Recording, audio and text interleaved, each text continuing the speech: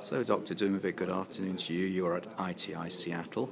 This is coming towards the end of our two-day conference, and how's it been for you? How have you enjoyed yourself? I think it's been great. It's been an enjoyable conference.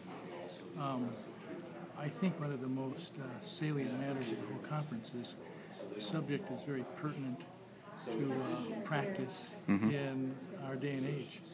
This is something that all of us doctors are seeing in our practices, autoimmune diseases. Right. And for a lot of us old-timers, it's hard to catch up on current therapies when all we're doing is treating people on a daily basis, and we don't have the time to do the research.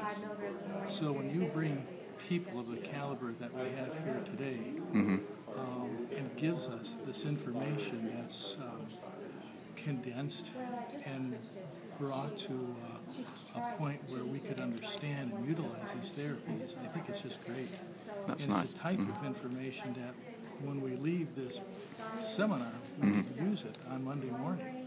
Well, that's the key from Dr. Anderson, who, as you know, is our curriculum director. It's not just the theory behind it and the data to support it, but it's how you can actually then take it back to the clinic on a Monday and actually work it through. And it's also brought by presenters that we can relate to.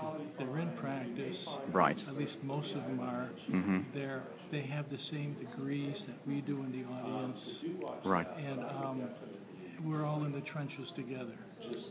Putting the topics and the speakers just to one side, and I thank you for your comments there, as far as the conference as a whole, location, hotel, the dietary aspect, how do you feel it's been for you, value for money?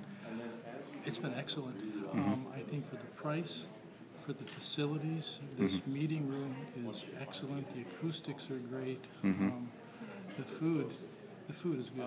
It's very, very good. I think it's excellent. And have you been to many conferences I've been to a lot over the last few years? I've been in practice for going on 43 years. Right. And so I've seen it all, and this is top-notch.